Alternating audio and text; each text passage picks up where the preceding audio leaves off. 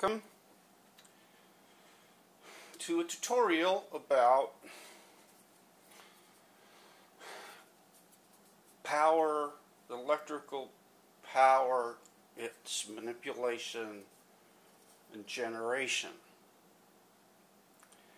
The basics, which most people don't seem to know. One coil with a magnetic field going by it will produce some AC power. That AC power is not really usable. It's called wild AC. It just doesn't have the right characteristics for use in general.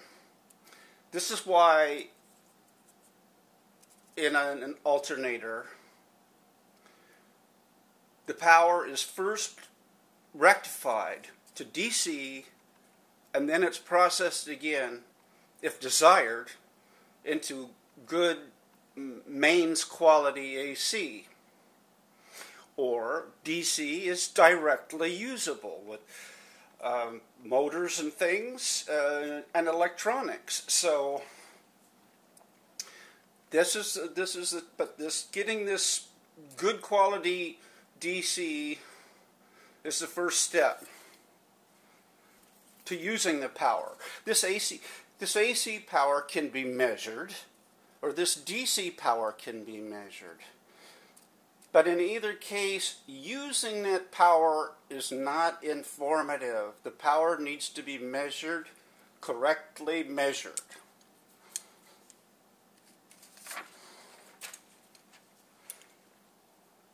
So the most common stator configuration is the Y star.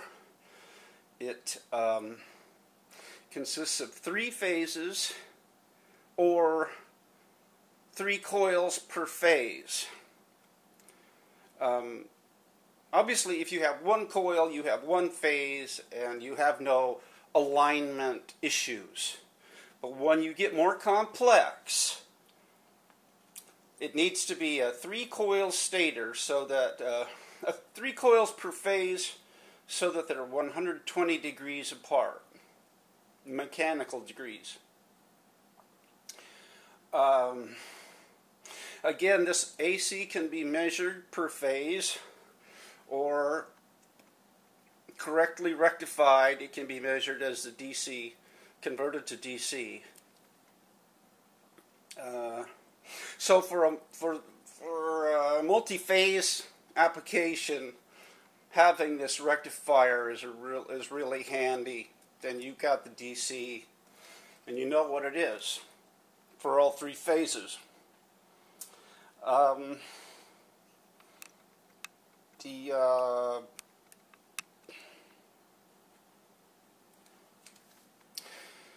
output of this configuration rises with speed and volts over amps. So you get things like 10 volts at 5 amps. Those are just numbers out of the air. Whereas a delta, which I'm not going to talk about here, rises amps over volts, 10 amps over 5 volts. It seems wonky at first, but it all turns into the same thing. Electrical amps. Electrical watts. Amps times volts.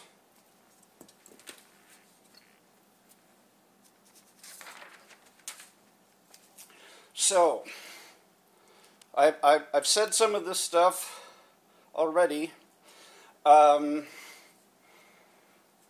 what and the why of correct PMA stator design. 3 coils per phase, connected in series.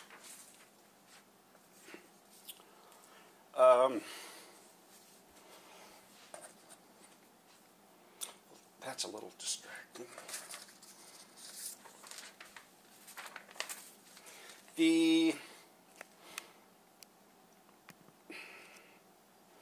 The number of poles on the rotor must be a multiple of 4, so that there's a relative interval of 90 degrees between those poles. And that ain't inside any motor you can buy anywhere. It's got to be a machine that's optimized to function as a PMA or purpose made.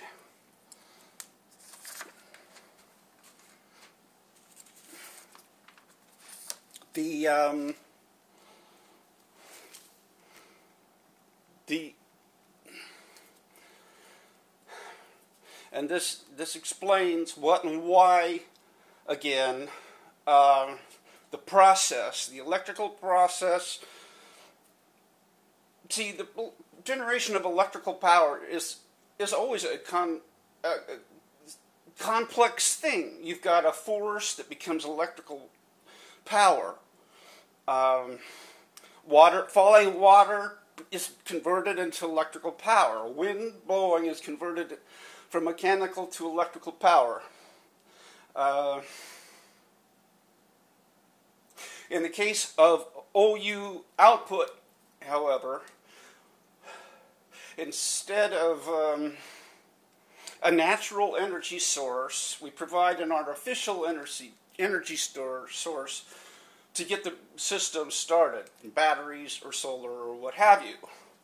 But again, overunity is not about looping or perpetual motion. Anyone has those in their head, they need to just get rid of them.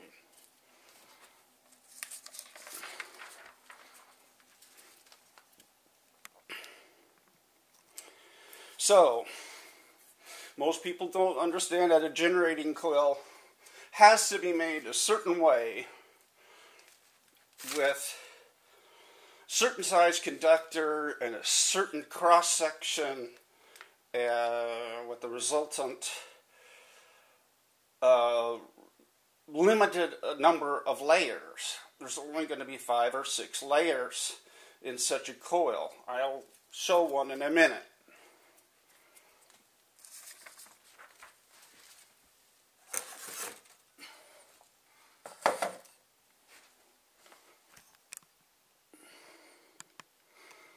So, this is a decent generating coil. It's a Brooks coil, square cross section, made with 16 gauge wire. That is the smallest wire you want to use for this, for a power generating coil. Should be 14. But I think one can prove a concept with 16 gauge conductor. So, okay, I didn't do a graphic for the rotor configuration, but you just imagine a circle with a magnet at 12, 3, 6, and 9 o'clock. Then that's your basis. So you can have 4 or 8 or 12 coils on there and be good. Or 16. That's the story. Thanks.